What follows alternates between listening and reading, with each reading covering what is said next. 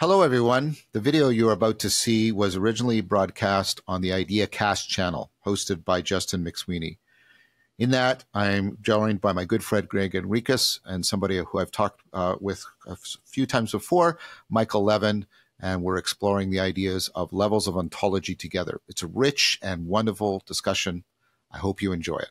Normally, I say welcome to my guest when I start an IdeaCast interview, but I have three persons here who are of great significance to me and in my learning path and journey and my journey towards understanding wisdom and relating to wisdom. And I'm very much looking forward to this conversation. I welcome the YouTube audience. John, Gregg, Michael, welcome to the three of you. I'm so glad to have you all here today. Pleasure. Thanks for having me. Yeah, and I want to acknowledge that you all have your own YouTube platforms, your own huge social relevance. And so to be here on the show, again, I'm humbled and in gratitude to the three of you for doing this and coming here and allowing me to just open up the space for you guys and be a close attendee of what's about to unfold. So gratitude to you all for that. So. And I'll ask your charity here. I'm a layperson. I'm one of those dreaded autodidacts, but I ground a lot of it in the humility of Vervaeke, in Pyrrhonian inquiry. So I consider myself a student of the work of the three of you. And in my trying to think of how we start this out today is to look at what Michael talks about in the audacity of the imaginal being grounded in empirical evidence and the data and that dance between the two of them. And as maybe we're opening the aperture on what intelligence does and what it might be. And looking at Gregg's layered ontology, the joint points between different stages of self-organization. I think there's so much richness and territory. And of course, John, with his compendium of ideas and epistemological rigor. And so I just see a beautiful convergence here of the three of you. So I will be a good host. I'm going to step to the side. And Gregg, if you would like to just go ahead and maybe start the conversation, and I know it's going to flow really well. So all right. To you, Gregg. I appreciate Justin, and it's a wonderful opportunity to be here and to have some opportunity to share ideas with people I admire greatly. So here's what I'd like to just throw out there and see. Michael, you may have seen my depiction of a tree of knowledge diagram, four sort of upside down cones, as it were, sort of emerging out of an energy information singularity source, sort of a one world naturalism from a big history view. And it's really an expansion of complexification. But something happens at different points of it that result in a qualitative shift. In particular, a plane of life emerges, plane of what I call mind animal and culture person. And it took me a long time to think about what these planes actually were coming off of, in particular, matter. The matter complexification seemed okay, but I wasn't sure exactly what was happening with these life, mind, and culture cones for a couple of months, years after I developed it. And then I basically was like, oh, it's a complex adaptive system networked together through information processing and communication systems that are affording particular potentialities. And they're then mediated by certain kinds of systems, Janine cell, to put it simply, nervous system animal, propositional language, collective human intelligence. I was enormously struck by your cognitive light cone analysis. And one of the things I really wanted to talk with you about was how you conceive of a cognitive light cone, how you conceive of intelligence, the emergent evolution. And if there's a relationship between that cognitive light cone idea and the cones that I am depicting in terms of emerging complexification through information networks, exploration of design space. And then what I'd like to do with that is connect, if that's the case, connect the edge of that and the contact of that with recursive relevance realization as a dynamic process that we can at least apply to see how these things emerge through what, how do we understand? So I'll throw that out there and see if you would then riff off of that and then pull John in relation and then see where this thing might explode after that. Hmm. Well, I guess I should start by just describing this cognitive light cone idea, and I should preface this by saying that the version of it that's out now, which I think I published in 2019 or so, is very much a 1.0 vision. So it needs significant improvement. That much is clear, and I'm working on that now. But for what exists, it's the following. I was actually at a Templeton meeting, a conference of people studying diverse intelligence and things like this. And Pranab Das tasked us with a challenge of trying to come up with a framework in which you can simultaneously think about truly diverse beings. So we're talking about not just the familiar apes and birds that we're used to, and not just, maybe an octopus and maybe a whale or something like that, but like really diverse. So we're talking colonial organisms. We're talking synthetic biology beings that are going to be made, cyborgs, AIs, whether software or robotically embodied, hybrids, so some sort of combination of living material and engineered material, possible aliens. I mean, all of it, right? So, and I've been thinking about this for a long time, and I sort of took that as an opportunity to try. Okay, let's try to formalize some of this. How do we do that? And what I thought was really fundamental to any agent, any being that we're interested in, is the scale of its goals. I thought that goal directedness, right, some degree of it, and I don't like binary categories. I don't believe that there is a thing as goal directed or non-goal directed. I like Norbert Wiener's sort of cybernetic scale that goes from passive matter all the way up to, sort of human metacognition and whatever's beyond that. And so I thought, okay, so let's just, for each one of these potential beings, let's map out what is the largest goal that they could possibly pursue. So this, and so the obvious, and so you collapse space and time onto a two-dimensional sheet, and so you get this thing that looks like Minkowski's light cones. And so the size of the goals, right? And so you can start to think of different cases.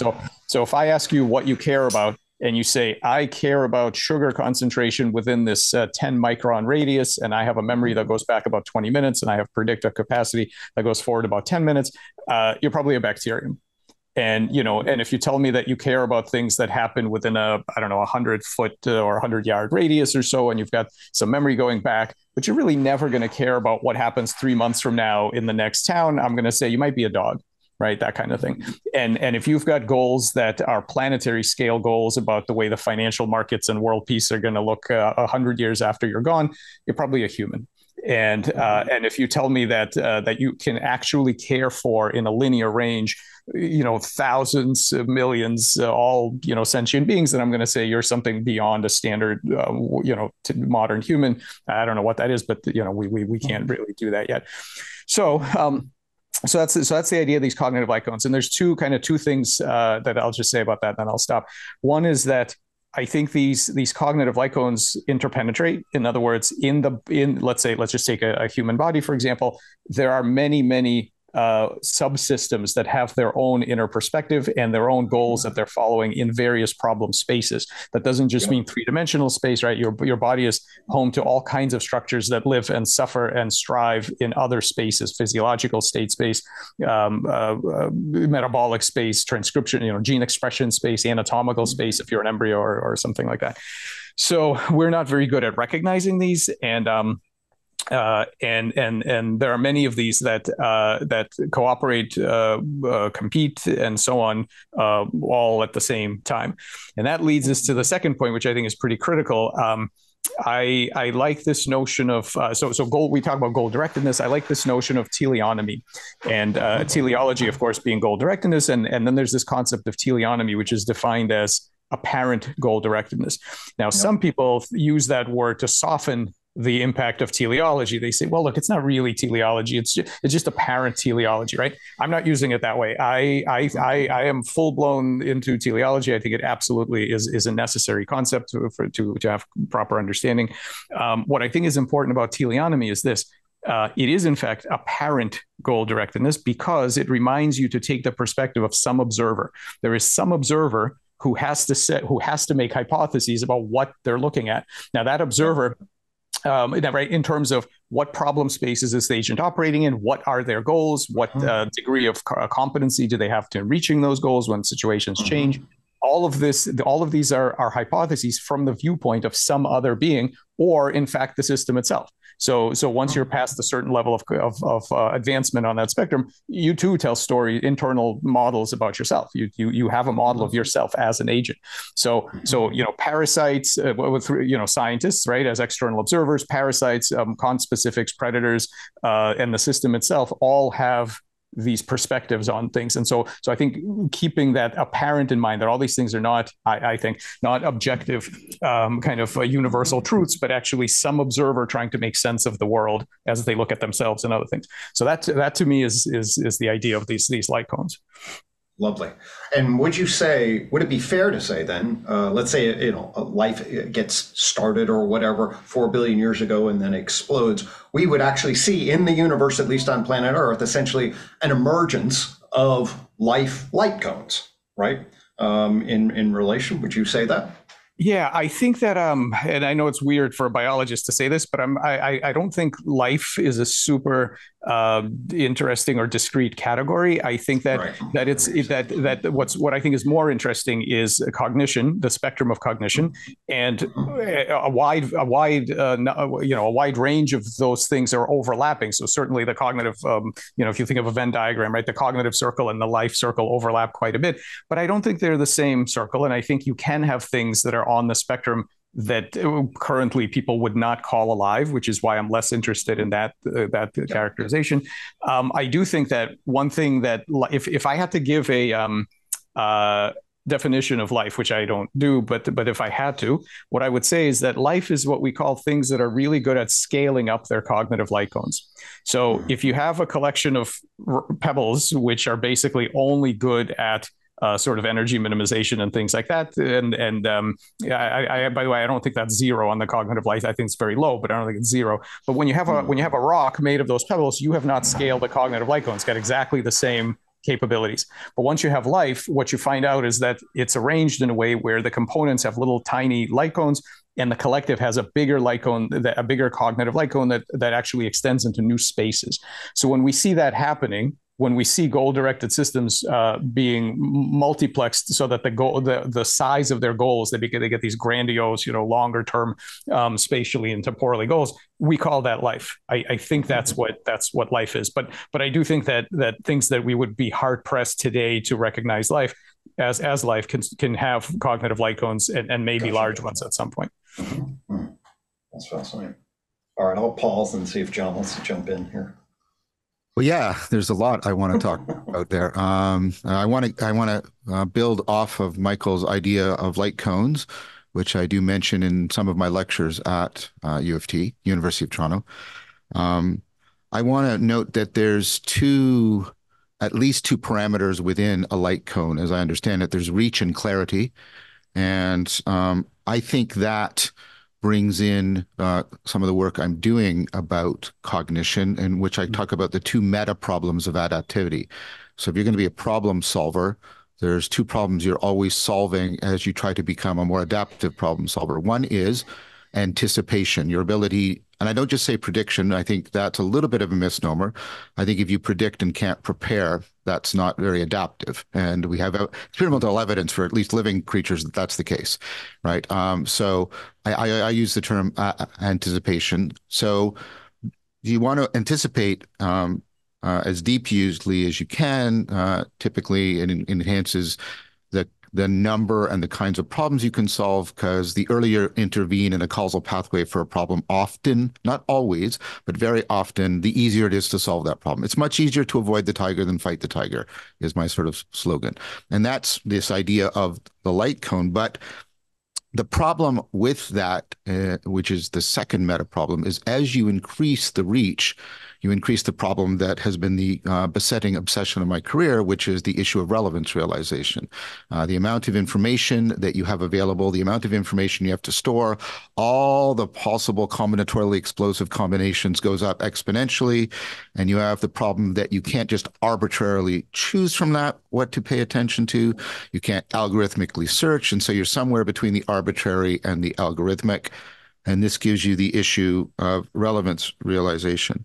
I have proposed a way in which the two theories, because the two problems depend on each other, you can avoid relevance realization, but what you do is you shrink your cone of anticipation very considerably. And then if you want to increase your anticipation, you increase the relevance realization problem. To make a very long, complex argument as brief as possible, it's something like the predictive processing is trying to always minimize error. It hits inevitable trade-off relationships of error. If it tries to reduce bias, it increases variance. If it tries to reduce variance, it increases bias. If it tries to reduce the errors of exploring, it'll crash into other errors of exploitation. And there's all these inevitable trade-off relationships. And the idea is the predictive processing is going to create these opponent processes that give what's called an optimal grip on the world. And that's what I mean by clarity. It's not just that you reach out well, but you know how to optimally grip what falls within your light cone. And that's how I think those two go together. Now, what comes out of both the recursive relevance realization and especially the predictive processing is this idea of mutual modeling. In predictive processing, you always have to model yourself. I don't mean model yourself as a self, please hear that, but you have to model yourself when you're modeling the environment, because you have to deal with conflation errors. That stuff that's happening because it's inside of you is getting projected onto the environment. And so you're always trying to model the self to some degree to discount the errors being caused by your own embodiment. And so this is the great insight that predictive processing runs off. Don't try to directly predict the world, predict yourself interacting with the world. And that will help to solve those problems in an interlocking fashion. And so what you get is you're always, when you're modeling the world, you're always to some degree modeling yourself. And as you're modeling yourself, you're always to some degree modeling the world. The two are interpenetrating. And I think that goes a lot towards the teleonomy that Michael was talking about, that there is something like a self-modeling going on. Now, for me, and this might be where Mike and I are different, I think that self-modeling and relevance realization depends on a system in some sense taking care of itself. My argument is to the effect that relevance realization is always caring about this information rather than caring about that information. And care, and I'm not meaning the experiential affect. I'm trying to use this in a very broad, almost Heideggerian sense. You're caring for yourself is what gives you the capacity to genuinely care about this information or that. This information matters to you, that information doesn't. Initially, because perhaps that matter actually matters to you, right? You literally have to take it in or you're not going to continue. And so I think that relevance realization grounds in autopoiesis. And so, that's something we can talk about. I do think that life does represent a significant capacity change. And we can talk about whether or not there is cognition without caring, or maybe you have an analog for caring going all the way down, Mike, and I'd like to hear that, because as you know, I'm very interested in this deep continuity. I would put one thing to you that's at a little bit more of an abstract level, 2 points, and then I'll stop talking. One is, if we all are sort of non-reductionists, and if you have a continuum with non-reduction, differences of degree eventually become differences of kind. Because with non-reductive continuums, you have to have properties at upper levels that aren't in lower levels. And so I think you get real emergence, and I think that's a difference in kind. And I think that is a way in which your continuum and Gregg's series of cones could plausibly mesh together. Here's my final point, and this is the point that I've been also doing a lot of work on, and Gregg and I did a lot of it together on our Transcendent Naturalism series, is as we start to get this understanding of cognition, we see it as properly transjective, always between the system and the world, always between the organism and the world. And that means these discoveries about minds are also discoveries, they're ontological discoveries about something about the structure of reality itself. And those two have to be understood together, how we are understanding. I get it as a continuum, but we talk about it in levels, and I accept that distinction. The levels are properly epistemic. The reality is a continuum. But what I mean by that is, as we find levels in the mind, I think unless we're going to face a correspond unless we're willing to bite the bullet of a profound solipsism and skepticism. We have to say that there's something corresponding in levels of intelligibility in the world, and that's an ontological claim. And for me, that means we are deeply committed to a different kind of ontology and the flat ontology that we have been doing science in for quite some time. So, and I won't belabor this. This is some of the deeper recovery of an older Neoplatonic ontology rather than the sort of flat ontology we've been with. And I think this is important because I think that can ground a spirituality that is not just about psychological hygiene, but about genuine epistemological and ontological realization.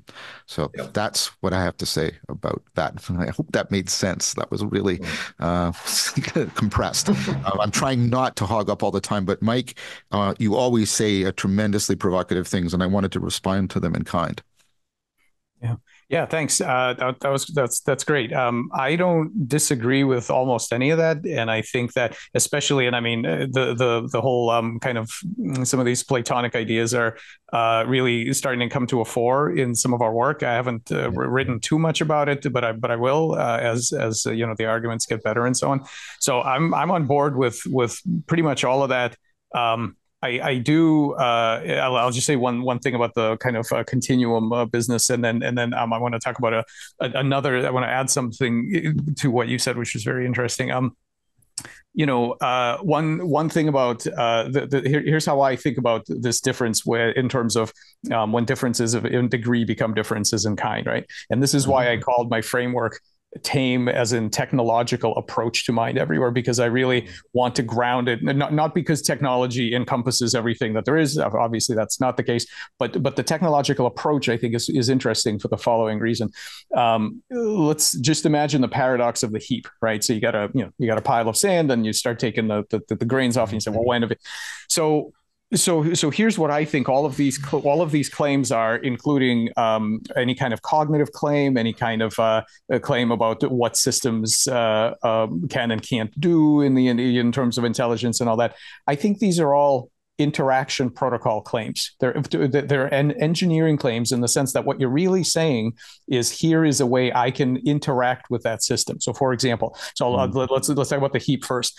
If you tell me you need to move a pile of sand, I don't want to really know whether it's a heap or not. Here's what I need to know. Am I bringing a spoon? Am I bringing a shovel, a bulldozer, dynamite? What are we bringing? And so, and there will be lots of scenarios in which actually either one, right? A big shovel or a small bulldozer will do. And so I think all of these things are fundamentally around a claim about what is the right way to interact with it. So when you tell me that a given system is somewhere on this spectrum, I'm less interested in finding sharp categories and looking for kind of emergent new phase transitions and things like that. I'm much more interested in the question of, so what tools are you telling me are going to be appropriate, right? So if you're telling me something is a simple machine, I understand it's rewiring and hardware modification, and that's all you got. If you tell me that it's a cybernetic thing, I'm thinking, so I've got tools of resetting set points and other aspects of cybernetics. If you tell me that it's a learning agent, I say, okay, I understand. We have training, we have all the things that behavioral science can do. And if you tell me that it's at the level of let's say human or above discourse, I say, that means that I have certain other tools, and also I may be changed by the encounter. In other words, unlike with a simple machine, after we're done exchanging, I'm also going to hopefully benefit from your agency, and we're going to have a different relationship. So to me, all of these things are not about looking for categories. They're about looking for ways we're going to relate to that, to whatever the system is in question, and in a very specific way.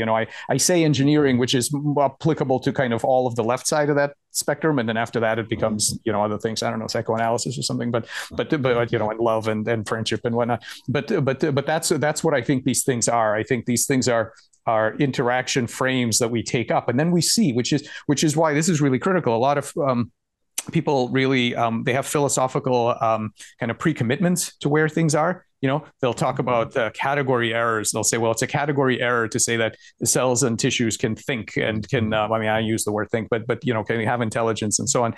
Like, well, in the Middle Ages, it was a category error to think that it was the same forces that moved rocks on Earth and celestial objects in the sky, right? That used to be a category error, except that these categories need to evolve with the science. And I think these are all empirical questions. I don't think we get to sit back and have feelings about what is and isn't intelligent. I think we have to do experiments. And you pick a frame, you try it, you make a hypothesis about here's the space I think it's working in, here's the goals I think it has, here's the degree of competency I claim it has. Let's try it. Let's do the experiments. We'll intervene in some way. We'll see, does this thing, and then we'll know, am I overdoing it? Am I under recognizing mind? Am I over recognizing it? Then we pick. So I think it's a scientific problem about optimizing relationships in the end. So I think that's great, and I'm mostly in agreement with that too. Two things come to mind. I mean, I think there is still a proper philosophical job in that scientific endeavors, experiment, presuppose things that therefore can't be given by scientific experimentation. That doesn't mean that philosophical level gets to dictate. It means that the two discourses have to continually talk to each other. And that's, of course, why I'm a cognitive scientist. For example, the model you propose, which I think is good, there's a fundamental presupposition of relationality being central to a grasp on ontology. And that opens up the question, well, notice that information and intelligibility are inherently relational things. Maybe we should be prioritizing relationality over the relata in our ontology. That's a kind of philosophical question that emerges by reflecting on what is presupposed in the science. And I think, Mike, and I hope you take this not as an insult, I think you're actually doing work that is pushing towards that's saying pay attention to the relationality over the relata and prioritize that. And I think that is actually a deep and fundamental challenge to our kind of standard ontological grammar, which goes back to a Cartesian substance where we talk about individual things having properties that can independently exist, independent of their relations to other things. And I think, and there's a lot of people, and I'm one of those group that are saying we need to challenge that fundamental Aristotelian ontology in order to actually accommodate into our worldview what the current science is disclosing. What do you think about that, as what I just said? Yeah, no, I think it's exactly right. And I've sort of, if you ask some people, what is the central thing that persists through time? And they'll say, well, it's genes. And somebody else will say, well, it's information. And what I think it is perspectives. I think what we have is perspectives, ways to actually reduce. I mean, a perspective is a chosen reduction of all the stuff you could take in from some vantage point. You're going to agree to ignore some things. You're going to emphasize other things. So perspectives are what change, evolve, interact. Like I think it's all about interaction and perspectives, observers, perspective, interactions. I think that's the basis of everything that we have to do in science.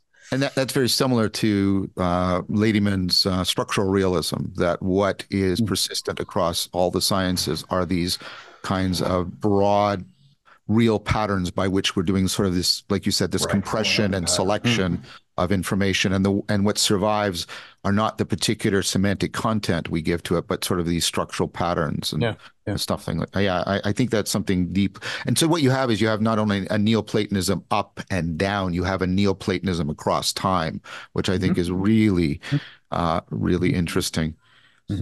So I'm going to stop for a bit because I feel that you and I are starting to get into a rhythm, and I don't want to exclude Gregg at all. And I really appreciate this, what you're doing. I make reference to your work a lot because thank you. I think our work is complementary, and we mutually strengthen each other's positions in a way that's intellectually respectable and justifiable. But I do think the same thing is the case for my work and Gregg. So I want Gregg to talk now. Well, actually, that's a nice segue, because I do want to check in with you, Michael, in terms of what you're doing such intense, brilliant theoretical work. You and I touched on this a little bit in our private conversation. John and I talk about this meaning crisis. I'm a clinician. I'm deeply concerned with, how we see ourselves as human beings and what science says about what we are, what we know, how we think about it, and how does that connect to wisdom traditions in a particular way. And I see your work as brilliant empirical work, okay, that challenges certain old pre-existing notions that have at times dominated the paradigmatic natural science view, or at least it opens up a wide variety of different perspectives. As a psychologist who looks at the way people think about themselves in the world, I hope we evolve to new frames. John and I are doing a series called Transcendent Naturalism, basically anchoring us in a naturalistic way to the potentialities of transcendence at individual and collective levels. What kinds of worldviews afford that? And what kinds of scientific understandings of the world afford that? So I'd really like to hear your thoughts about that. What has been your experience as you open up this realm, as you share this teleomic perspective, open up us thinking about light cones across a wide variety of different domains? What does it say about us and the universe from a scientific perspective, and what does that mean? Yeah. Great topic. So I'll say something general first, and then I'll dive into a specific example of what I think this means. Overall, I think the whole crisis of meaning thing is incredibly important. The work that I try to do, I view very strongly as trying to climb out of it, not trying to reductively dig a hole deeper. And this is really important because I'm not a clinician, but I get tons of emails from people who say, okay, I've read your paper, I understand that I'm a collective intelligence of cells, and now I don't know what to do with myself anymore. I literally, I don't, what should I do? And maybe I've read some Sapolsky and now I don't think I have free will anymore. So I'm really confused and I don't have any idea what to do. Right. So I think that's important because I think it's really critical that the stuff that we do is seen as what I think it really is, which is providing now a way to climb out of all of the things that we were told, by evolutionary theory, by neuroscience, by physics. Well, you don't have this, and actually you don't have that, and it's all about competition and survival of the fittest. So we've got that, and so right, so okay. I mean, those there were a lot of bad ideas that needed to go. Great, but now we've got to climb our way up the other side of this and rebuild on a better foundation, rebuild some of the things that are necessary for us to flourish.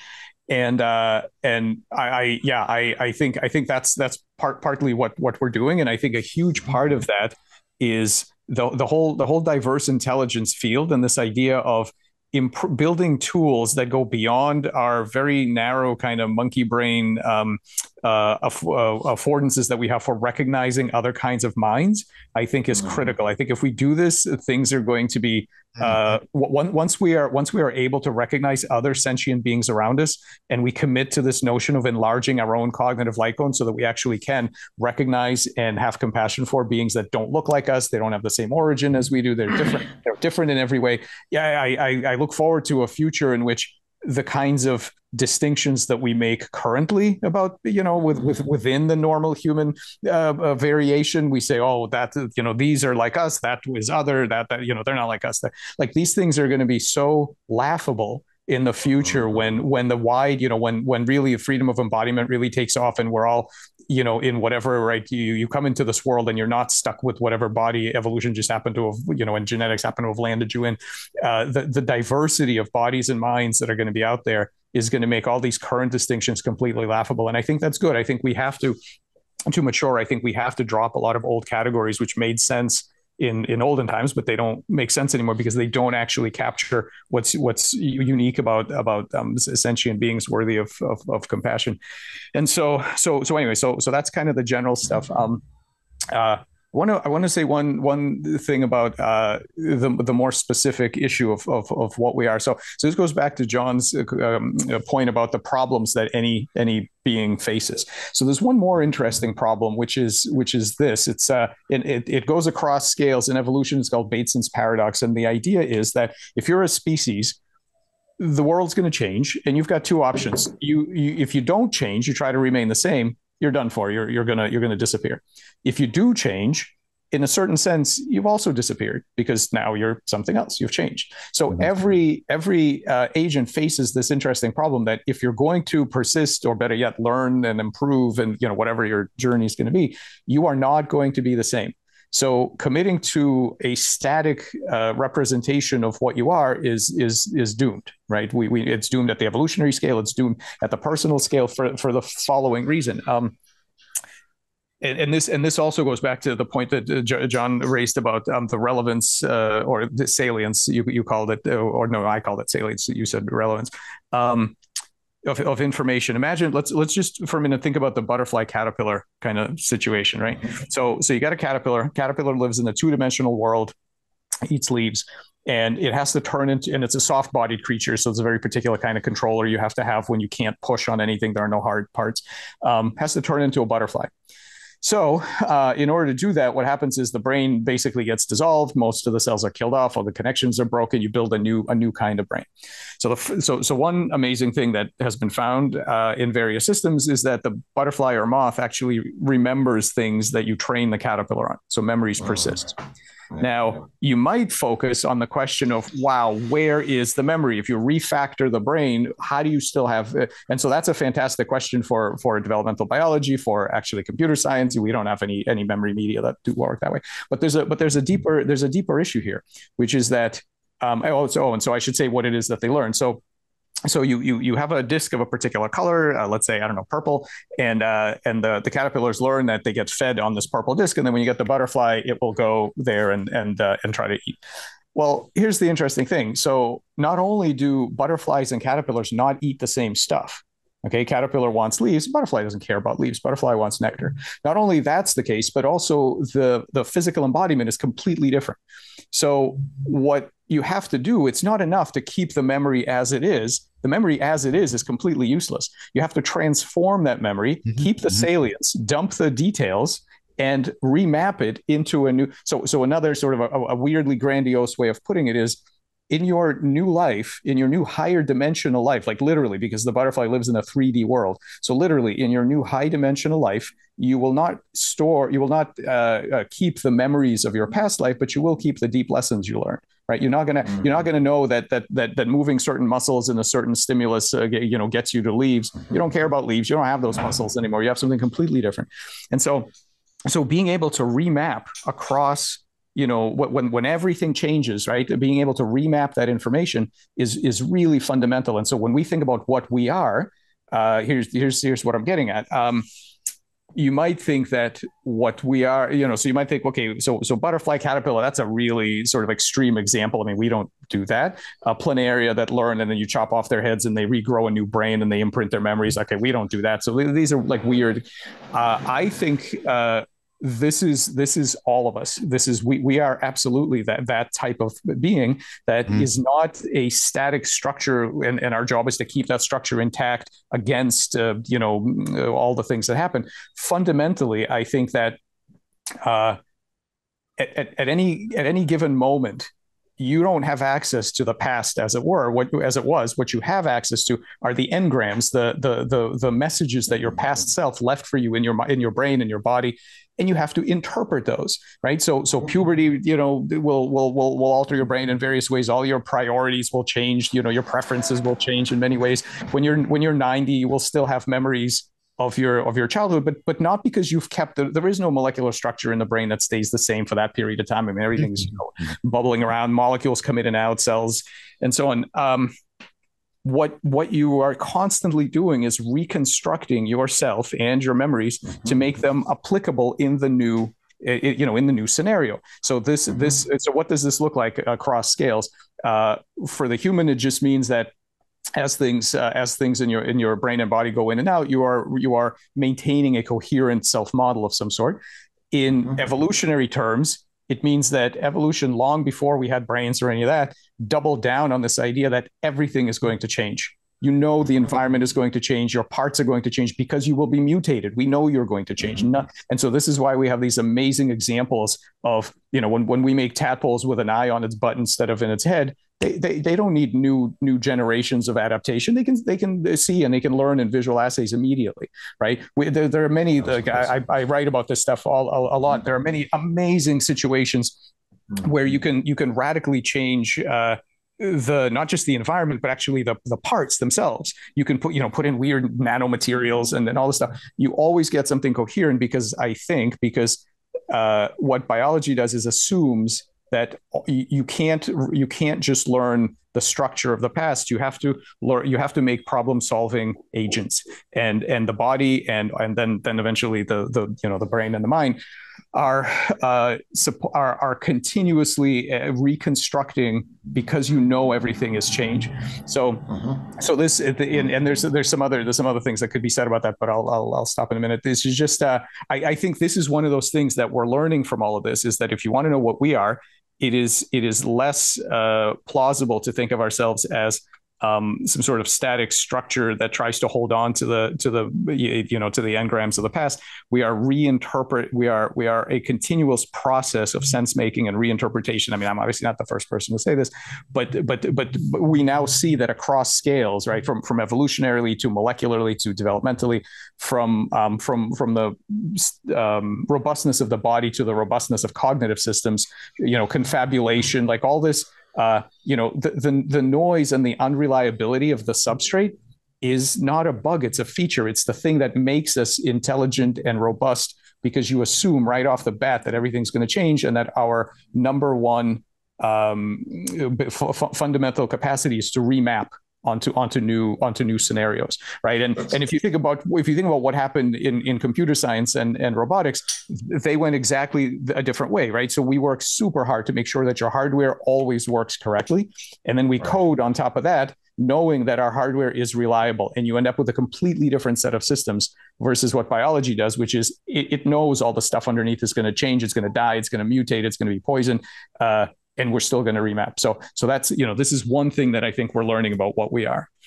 That's really fascinating. Have you ever, by any chance, come across relational frame theory? I don't know if it's a bridge off of Skinnerian theory, but basically what it's essentially saying is the operant is a relational set of patterns rather than a particular thing or stimulus, but actually what you're doing is you're tracking patterns and being pulled into operant patterns through relational frames. So listening to that, and that's very, I think, consistent both with, John mentioned structural realism, really the idea of what we can really track in the world are patterns and track patterns. And if we're building our recursive relevance realization salient structures in an unbelievably changing world, what are the things that we can track? Well, pattern relations might be the thing that affords our cybernetic goal tracking. Yeah. And one last kind of piece to throw in there is that if you think about if the goal, if what biology does is take some kind of complex state of stimulus and effects and all of that, squeeze it down into a very compressed representation, and then try to re-expand, right? So the caterpillar learned all this stuff. It gets squeezed down into some sort of molecular substrate, and then re-expanded or remapped onto the butterfly. That squeezing is two quick things about that. One is that this squeezing and expanding thing is everywhere. So metazoan organisms, right? You got your organism, you squeeze it down to an egg, you re-expand. You and I having this conversation, I have some sort of complex brain state. If I gave you a spreadsheet of all my neuronal activation levels, that would do you no good, because your brain is different. What we do is we use language, we squeeze it down to a simple low bandwidth message. You will have to re-expand and reinterpret that message. Do I know that you re-expanded it the way that I did? No, but we do our best. But that like squeeze, right? You can think of science this way, as in writing papers and giving talks, is like the squeezing down. And then so as we think about, so I've been thinking about this a lot about what are the features of the architecture that would allow this, that would enable this kind of amazing, process. And one of the things that struck me was William James had this really cool thing when he said the thoughts are thinkers. And if you can dissolve, and I just like doing that, dissolving boundaries between things. So if you dissolve the boundary between data and the cognitive system that operates on that data, then you might say that, well, maybe the data isn't just passive. Maybe the thing you learned isn't just a passive thing that sits there and is hoping for this other cognitive system to come and read it and remap it. But maybe it's got a little bit of, I don't know how much, but maybe it's got a little bit of activity on its own. Maybe it's got an agenda. Maybe the agenda that it has is to be properly or optimally placed in some cognitive system. Maybe it wants to be understood. I'm using quotes because I don't know to what degree, but I actually don't think that there's a sharp boundary here. So maybe memories are not actually. I thought of this again because of the frame theory thing you mentioned. Maybe these patterns, these frames, and maybe even perspectives have a little bit of agency to them. They help. The reason that any of this works is because it's not just, okay, here's a passive molecule. Good luck figuring out what this meant to your past self. But actually, maybe these things have a little bit of activity in terms of working to get themselves remapped. Maybe it's like this two directional thing. So I don't know. That's just some stuff that we've been working on lately. Well, I want to reply to a lot of this. This is really rich. I want to start with that idea of kind of a bidirectional conformity, that it's not only the mind is conforming to the world, but the world is conforming to the mind. Of course, you might get tired of me doing this. This is a Neoplatonic claim, right? And this is the idea. This is sort of the central idea behind what I call participatory knowing, and so that it's not just a passive reception. It's a co-shaping. It's a mutual affordance. It's a coming together. It's a logos. I think that is deeply right. And I think that's at the core of what I try to get at when I talk about participatory knowing. And I think relevance is a cognitive psychological phenomena that is exactly that. We aspectualize the world, and it's sort of relevance isn't just objectively given. We don't just read it off, but we don't just project it onto an empty canvas. The world and us shape and coordinate each other so that we fit together. And this is kind of like an analogous to how niche construction works and things like that, right? There's activity on both ends. Absolutely. There's shaping on both ends. So I think that's deeply right. And I think that what you just said, that compression, and in the 2012 paper we did on relevance realization, we talked about compression and particularization as sort of the engine of how you get the mind, at least what we were talking about in that paper, how you get it to be doing something that is structurally the same as what evolution is doing. You get the variation and then the compression. And this means that noise in the system is actually inherently valuable, as you indicated a few minutes ago. And what's happening is machine learning is actually finally figuring this out, that you have to, at very many stages, you have to throw noise into the system to break it up so it doesn't get locked into local minima and it can explore many more environments than the one it's getting locked into. And I think that is very important. And I'm building towards an argument here, because I think that maps into something that goes with your butterfly that human beings do. And this is L.A. Paul and transformative experience. Human beings go through these profound changes right. And so she does the Goduncan experiment of people offering to turn you into a vampire, which is very much like your butterfly example. And the problem is you don't know what it's going to be like, what your perspectives are going to be like. You don't know who you're going to be, what your preference structure is going to be, your traits. And so you don't know if you should do it or not do it because you're ignorant. You're deeply ignorant. So you can't do standard decision metric inference your way through. Right. This is very interesting. And she says, of course, you face this when you decide to have a child, or you decide to take up long-term education, or you decide to get into a long-term romantic relationship, et cetera. So I think this is exactly right. And I think transformative experience is pervasive in our cognition. And when you put that together with what we just said a few minutes ago about the noise and all of this, what this means is our model of rationality has to be fundamentally changed, because and this is what Agnes Keller does. Well, I'm not very rational right now, and I'm aspiring to be more rational. I'm actually aspiring to go through a transformative experience. So this is actually central to being rational. Like, being rational is a normative demand that I become more rational than I am. And it's not just a quantitative more, it's a qualitative, it's a transformative experience. So somehow these non-linear, non-inferential processes are central to being a rational agent, because rationality is fundamentally a transformative experience.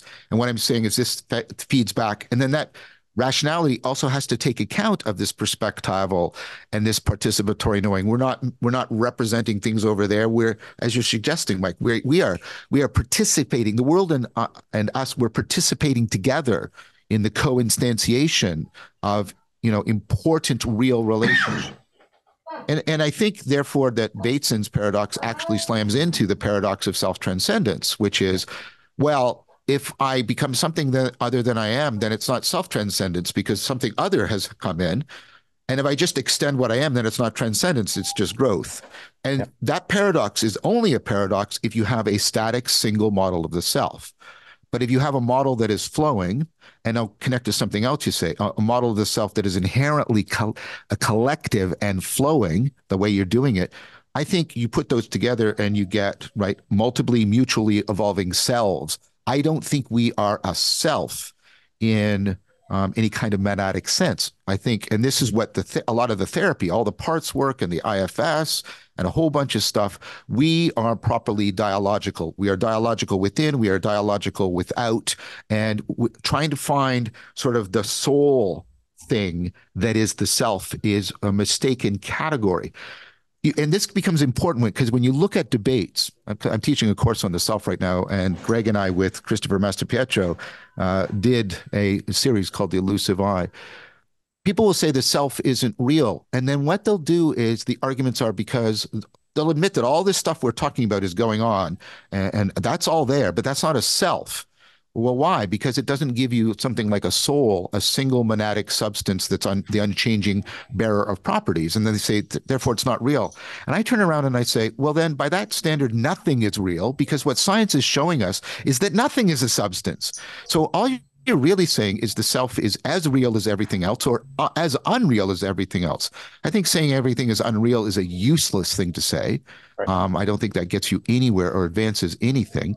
And so I think what this self-no self debate is ultimately pointing to, and I'm trying to show you it's deeply continuous with the biology you've been arguing, is we're facing a fundamental transformation in what we understand the self to be, dialogical, and what we understand rationality to be. And I think those two things are really profoundly important at a cultural level. But if you've agreed with the argument I've made, they ground out in deeper stuff in the biology and let alone even in the physics. And I think this gives them powerful plausibility because we're proposing a fundamental paradigm shift. Here's the final thing I'm going to say. I think that mutual transformation of the notion of self and rationality is crucial to getting out of the meaning crisis. I think as long as we remain in that Cartesian framework, we are locked. We are locked into nominalism. We are locked into dualism. We are locked into antagonistic processing. And we are locked into many of the central drivers of the meaning crisis.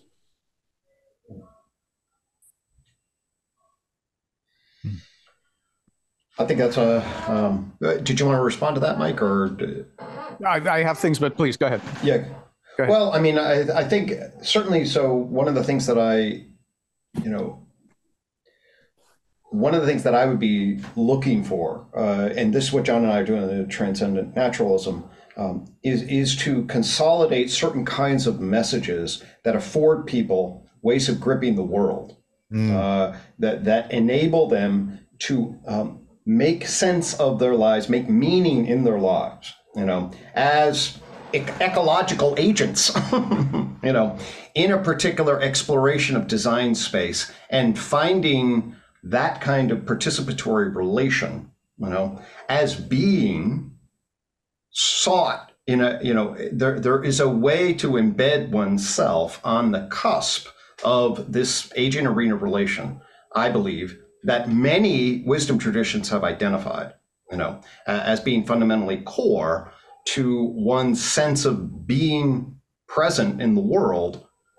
And to me, one of the things that your work is doing, and one of the things that I was so drawn to John's work, and again, sort of as a way to share with people ways of being in the world, to me, what it is that this shows scientifically, philosophically, and participatory is it points a particular direction for, in many ways, at the core, being in the world. There's a relationship to the world that emerges in this dynamic process, I think, from both of your work, that is a very, very important transformation for us to communicate society and embrace as we go through. So that's, again, I kind of keep coming back for me, is gripping these elements to embed our structure, our grammatical structure of relating to nature, to the world, to the future in a particular way is deeply important to me. So I just wanted to make that point and resonate with it. Yeah. No, I love all of that. I think you're absolutely right, and I think it's critical for us for people to realize that when we reimagine what the self is and take us away from this notion of a substance, some kind of monadic substance and all that. It's different than what you said before, which is that it's everything is equally illusory. I mean, there's nothing at that point. That's a deeply destabilizing concept for a lot of people, and I think that's where they think we're going. And the example that I try to help people think about is this. I mean, it is true that we are patterns more than anything else, but like, okay, so you've got a rat and you train the rat to press a lever and get a reward. Now, if you zoom into what's going on here, you've got some cells that have interacted with the lever. You've got some cells that got the sugar of the reward. They're not the same cells. There is no single cell that had both experiences. Who owns the collective? Who owns the associative learning that just took place there? So there's this rat, right, which is a group of competent subunits, and there's some mechanisms which that's the research program is to study them. I call them a cognitive glue. That's kind of what we work on, is to figure out, okay, so something has appeared here. It isn't nothing. Something has appeared here, which is a pattern that has memories. It can have goals. It can have preferences. It can have competencies that the individual parts don't have. And it's perfectly reasonable. So, somebody like literally said, I read your thing about this collective intelligence. What do I do now?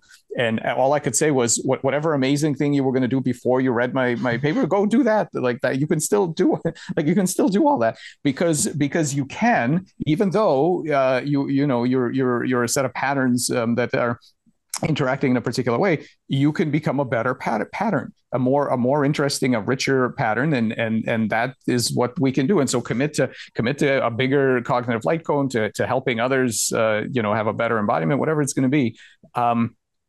It doesn't dissolve all that stuff. It just gives you a new window on it. And you still, after all that is said and done, you still got the opportunity and the responsibility of moving forward as that and doing things.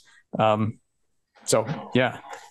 I want to reply to that. I think that's right. I mean, I think getting it clear to people that we're not dissolving, we're revealing or disclosing. We're disclosing as opposed to dissolving, I think and that's what I was trying to argue for.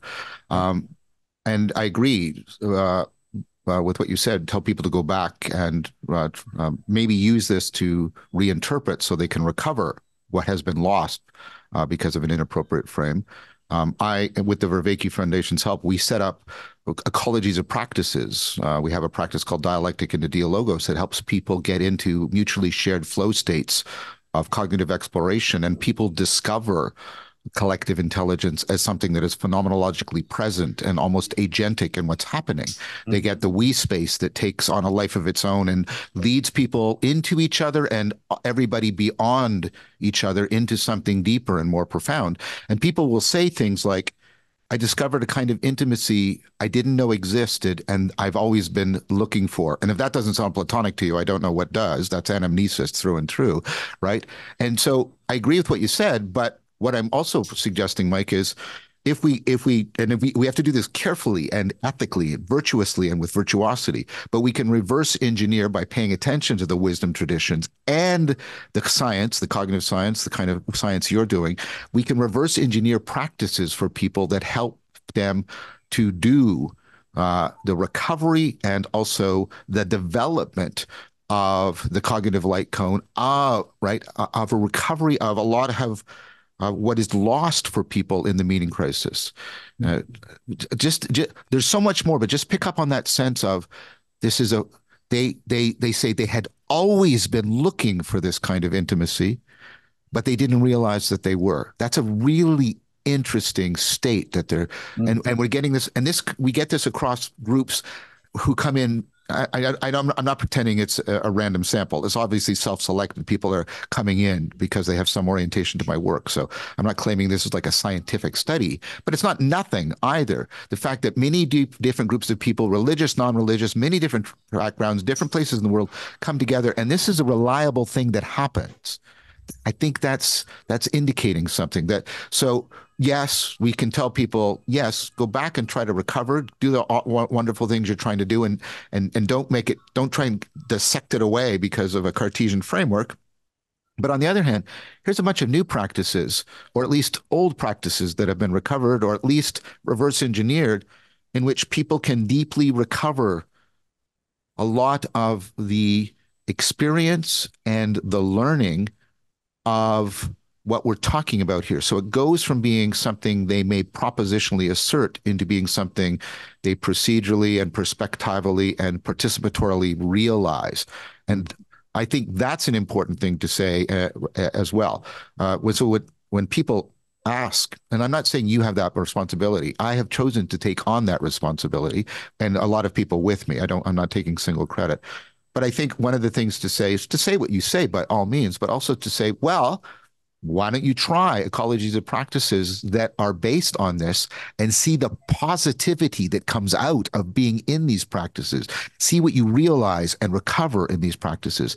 And I know Gregg is doing something very similar, and our work, Gregg is a powerful theorist, but he's also creating an ecology of practices, and his work and my work and the foundation's work, we're doing a lot together.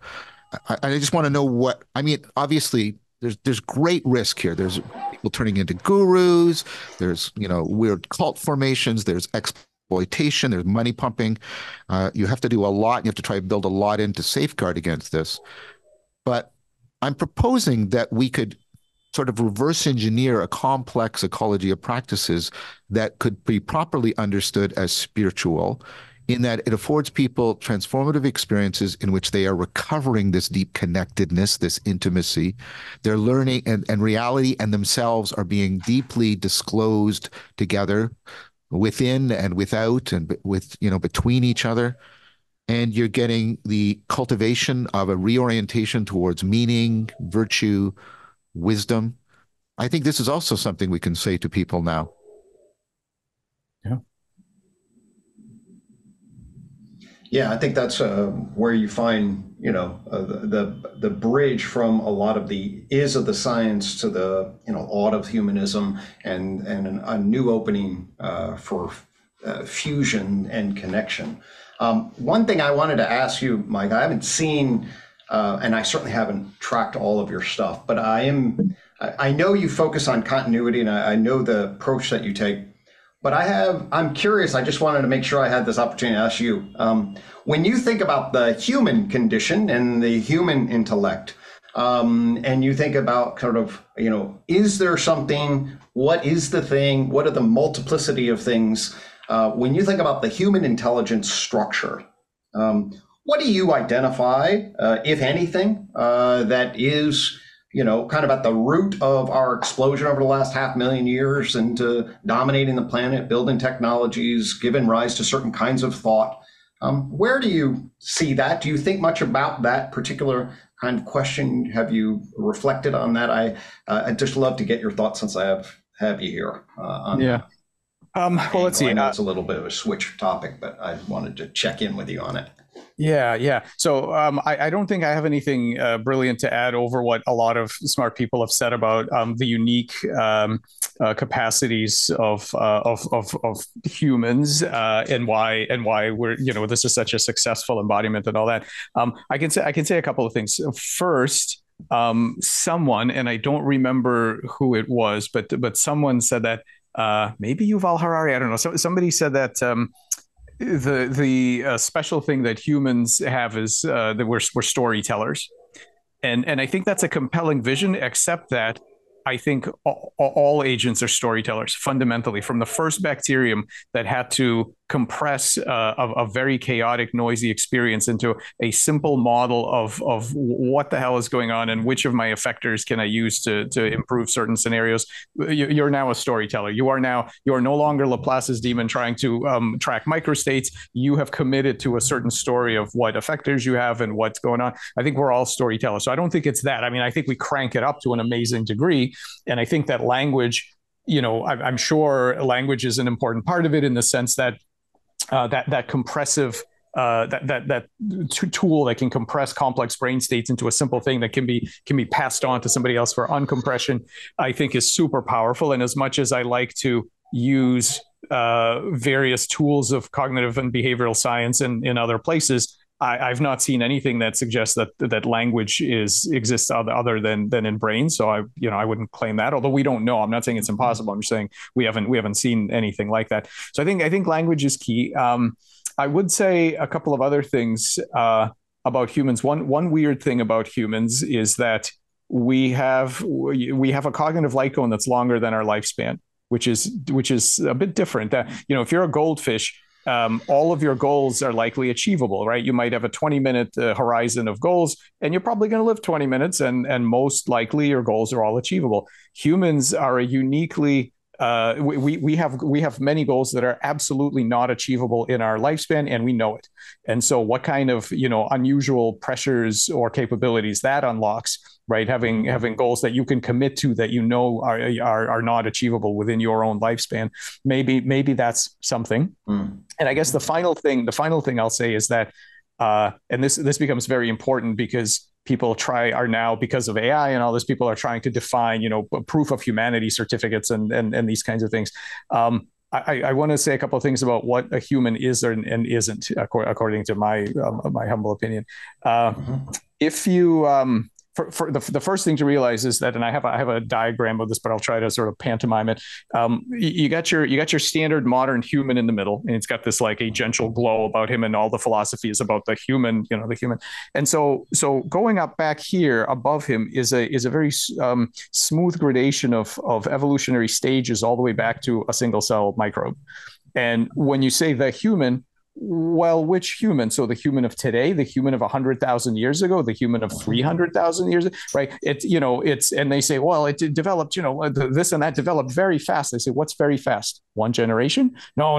It takes, well, then what was going on in between, right? If you think that humans have responsibilities and right, they can be good, and where exactly, right? What can you blame one of these hominid ancestors for what they did, or are they still, right? So you got this spectrum, right? I mean, I like continuum spectrum. Okay. Down below, you got the exact same thing on a developmental time scale. So again, what human? You used to be an unfertilized oocyte. It was a very slow and gradual process of how we got here. So which human are we talking about? And then even more sort of widen this all out horizontally. You can imagine now as we already are and will more with technology, you can step away and you say, well, I can be modified biologically. I might get some tentacles, and I might live underwater someday. And I really would like to see an infrared. I mean, what's this with these limited retinas, And so you can biologically, also technologically, right? I can have implants and all kinds of, at some point today, maybe 2% of my brain is an implant that's helping me out, but eventually it might be, 58% of my brain is some kind of, construct. So you got all of this, and then that really, and obviously, science fiction has been on top of this for 100 years, but a lot of people, especially who talk about AI, are just now catching on to this idea that human is not a sharp category. And then that raises the question of, so what do we really mean? And I tend to think about this as the kind of thing that, you're going to Mars for the next 30 years. You get to take something with you. What do you take with you? What's important that you take? You don't want a Roomba. You don't want, you want, what are you really looking for, right? So I want a human companion. What does that mean? Is it the DNA? Do you care about the DNA? I don't. A lot of people are super into the DNA. And if you change your DNA, my God, then, you're no longer, I don't care about DNA. It's then people are like, well, it's the standard body. Once you've put wheels on and gotten, tentacles in a propeller, you're no longer human. I don't care if you have all your standard parts that evolution happens to have given you, and you're subjected to lower back pain and astigmatism, all this dumb stuff that we ended up evolving. I don't think that's what we mean by human. So what do we mean? So I think it's really interesting to think about what's essential about it. And I think what we mean when we say human is a certain impedance match between us with respect to the size of your cognitive light cone of compassion. Literally, like, what are the size of your goals, and what is the radius of compassion that you can muster? Because and actually the mismatch can be in either direction. If the cognitive light cone is tiny, we're not going to have much of a relationship if you can't care about the same level of thing. But conversely, too, if you've got this like galactic scale mind, we may not be able to do the normal thing that, the normal human interaction. So I think that's what we're talking about. We're talking about the size of your goals and the things you can care about in the compassion sense of the practical, not the affect, but the practical, like, pursuit of goals. That's what I think. Lovely. I really appreciate that. Yeah. I want to respond to that because I think that's important. I think that I agree with Mike. The discussion around human is actually an equivocation. I think it's equivocation from some sort of biological notion, and Mike can just devastate that as he just did. And another notion, which is a moral legal notion, which is a person. And we've got enough science fiction that lets us know that you don't have to be humans to be persons. And then I think we try to find some anatomical locus of personhood within a biological humanity. And that is just a doomed project from the beginning. That will not work. And I think a lot of the tech people and the AI people are like, they're bumping into this, but they're bumping into it. And we've said this multiple times with old categories and old schemas, and they're saying often equivocal and sloppy things about it. I mean, and the move you made, and you, of course, you brought this in, Mike, you brought in the notion of compassion. This is ultimately, a Kantian, but even properly a Hegelian move. It's like, well, persons are beings that can recognize each other as having moral responsibility and moral obligations. And I give that to you as you give that to me. Do unto others as you would have them do unto you. The golden rule. I'm compressing a huge amount of much more sophisticated argument. But this notion of reciprocal recognition of our responsibilities and our authority, I can obligate you. I can say, don't do that because that's immoral. And I don't have to appeal to your desires. I don't have to appeal to your projects. I can just say, don't do that. That's immoral. And if you're a moral agent, you're at least responsible to that. You don't have to agree with me, but you're responsible to that. And I think, and Hegel said this is when we become geistlich. We become spiritual beings when we become capable of this reciprocal recognition of moral authority and moral responsibility, such that we are no longer driven just by our desires. We can be driven by what we are obligated to do. Unless people think I'm just talking about ethics, reason is that kind of obligation thing. You should conclude this because of that. And I can say that to you regardless of your desires. In fact, we criticize people, motivated reasoning, who deviate from what they should conclude because of their desires, etc. Sorry for that. They're building a battleship next door. And it's very annoying. So I think that compassion, if you understand it more broadly as this reciprocal recognition of normative responsibility and normative authority, that's what we're talking about when we're talking about personhood. And notice we do that even with human beings. We do this weird thing. We don't obligate 2-year-olds to our moral obligations they're persons. Well, they are and they aren't. They're in this nebulous status. They're persons in that we have moral obligations to them, because by undertaking those moral obligations, we will actually turn them into persons. And so, but we don't let 2-year-olds get married. We don't let them vote. We don't let them bear arms. We don't let them drive cars. We can hold them in a location, kidnapping them. We can force them to go where we want, but many of the standards of personhood, we don't allow them to have. And so I think what needs to be done is a clean separation from this discussion of human, which can mean some kind of psychobiological, psychosocial biological entity. And I agree totally with you, Mike. I think trying to pin that down is a fool's errand. And I think the reason why people are trying to pin that down is they're trying to find a place for personhood. Yep. And here, I know you don't like it, but here I think that is a category mistake. I think personhood is different from, and it is not locatable in a psychosocial biological entity. It's about this capacity for mutual recognition, reciprocal recognition. I don't disagree with that. I think that's exactly right. I would just say that it's a degree, right? That's all I'm saying is that I think it's so for example, let's take the legal system. We've arbitrarily decided that 18 means adult. Yes. Right. I mean, it's total nonsense. Nothing happens on your on your 18th birthday. However, what at least in the U.S. if you want to rent a car, you got to be 25. Why 25? They didn't do what the legal system did, which is just to kind of guess and well, to just to kind of set it. They have actuarial data. And they just realized that 25 is when your brain's mature enough that we ought to be you could be trusted with a car. That's empirical. That comes from. And so I think putting a more understanding that it is a continuum and that certain things develop faster than other things. And if we agree, right, if we can, and I don't know, but it's way beyond my pay grade to try and figure out a legal system that will work in the future of hybrids and all this stuff. Like, I don't know, but just as a step to accept that it's not a yes or no thing, that it's not, the Twinkie defense is crazy, but serotonin actually does make neurons go. I mean, there's going to be it's a spectrum. We need to figure this out.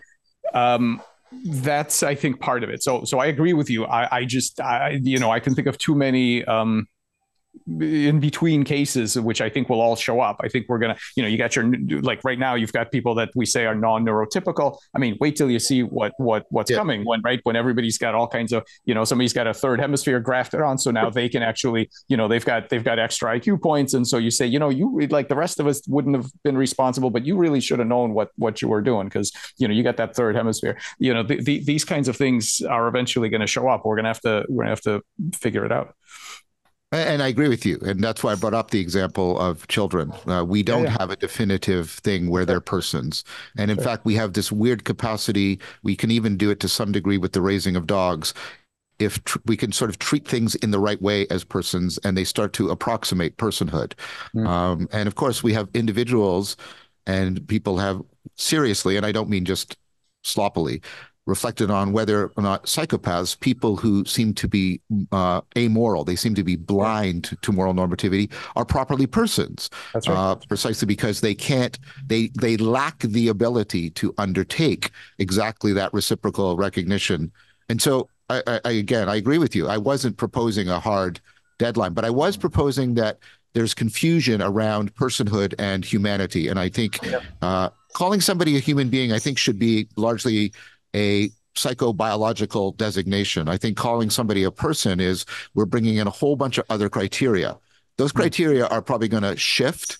I don't think they're finally definitive because I don't think anything is intrinsically or inherently relevant. And that goes back to your butterfly again, right? But I do think there are mistakes that are happening in around this. And that's what I'm trying to point to. Yeah, absolutely. Gentlemen, we've reached that time that we had agreed prior to hitting record that we would all have to come to a stop. So if you want to wind it down in the next couple of minutes, maybe some closing thoughts, and then we'll wrap this one. And I'll say right now that if you want to come back to this show, or if John and Gregg, if you want to take this on to transcendent naturalism and continue the conversation, the option is yours. But yeah, if you want to go ahead and maybe make some final thoughts. John? Sure. Well, I'll offer some. First off, it's been a joy. Definitely, your continuum of intelligence, Michael, is a beautiful thing to play with. It's an enlightening thing, and I deeply appreciate the way you're. Both the way you think about it, the way you have researched it, and the way you've articulated it here. So for me, again, I'm keep coming back to, I built UTalk, Unified Theory of Knowledge, for us a potentially new grip, both in relationship to the world and in relationship to ourselves. It affords this deep ontological continuity and the potential for enormous change going forward. It embeds our understanding of categories in a structural relational patterning close to a process theology of Whitehead, but also then not so much getting into the incredible weeds, but giving a basic optimal gripping of, hey, energy, matter, life, mind, culture, in these there's a continuity and discontinuity that can frame us and then place us as agents in the arena in a particular way that orients us more towards meaning in life. And of course, this is John's work. So to then get together and to jam and riff around that and have that music come alive here has been a real pleasure. So I've deeply enjoyed it. Yeah, likewise. So thank you, Justin, for putting this together. And I think you guys, the work that you do is super important, and I'm extremely happy that some of the biology and the computer science that we do can be connected with these issues of personal, interpersonal, these things that are very important for people. So so thank you for doing that. I think that's really important.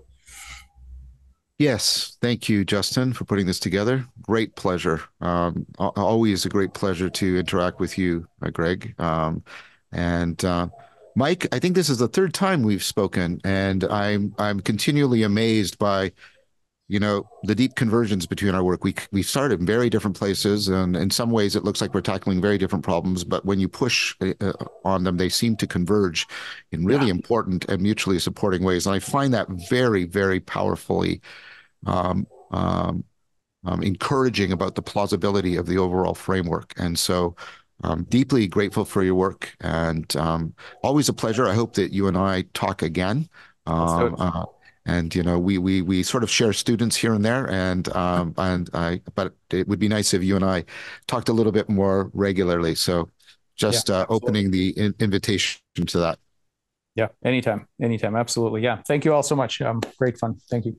Yeah, absolutely. I'll say goodbye to you, gentlemen, after we stop record real quick, but I also want to acknowledge the YouTube audience. Thank you, guys. I hope this was I was jokingly thinking it's trialectic into trio logos here. We had three incredible minds. So that was a frame that I had set up. And speaking of frames, I really appreciate that you guys shed some light on the dimensionality of a frame that's very large that we're working with. Also, perhaps maybe some frames getting broken on the smaller scale of beingness, selfness, and the fluidity, the continuation or the continuum of these selfness, beingness, of the psychosocial dynamic of that, all of that. So thank you guys so much. This was everything and more that I was aspiring to when I imagined this get together. So thank you very much. I appreciate your hard work. And again, I am a loyal student, maybe a little shallow in depth, but I aspire nonetheless. So anyway, but like I said, I'll say goodbye to you all off camera here, and bye-bye YouTube audience. Again, thank you. Thank you. It is my conviction that philosophical argument alone is not enough to get people to turn to confronting the meaning crisis and the cultivation of wisdom. We need to be seduced into the love of wisdom through beauty. That beauty is the beauty not necessarily of making things pleasant or comfortable. That's the beauty that draws us in, intoxicates us, and attracts us to something that we know we need to confront and encounter. This is one way of making sure that our philosophical task does not degenerate into mere philosophical discourse. We need to bridge between the conceptual and the non-conceptual, and the metaphors, the symbols, the themes, narrative structure, all of these other dynamics of meaning making will be there to help bridge between the more conceptual aspects of a philosophical reflection on meaning and a properly, like I say, embodied aspiration to becoming more wise. I will bring in pivotal moments that I think in some sense epitomize and portend the book as a whole, the work as a whole, and try to articulate some of the symbolic poesis that's going on there, the attempt to make sense and do that not just conceptually but symbolically in a profound sense of that. What kind of impact the author is trying to convey, what the author is suffering, what the author is undergoing, and how much that transformation of the author is the message in addition to the semantic content of the text itself. I look forward to seeing you. We journey together in the literature of the meaning crisis. First class will be April the 29th at 10 a.m. Eastern Time. All the information you need for joining the course will be found in the notes to this video.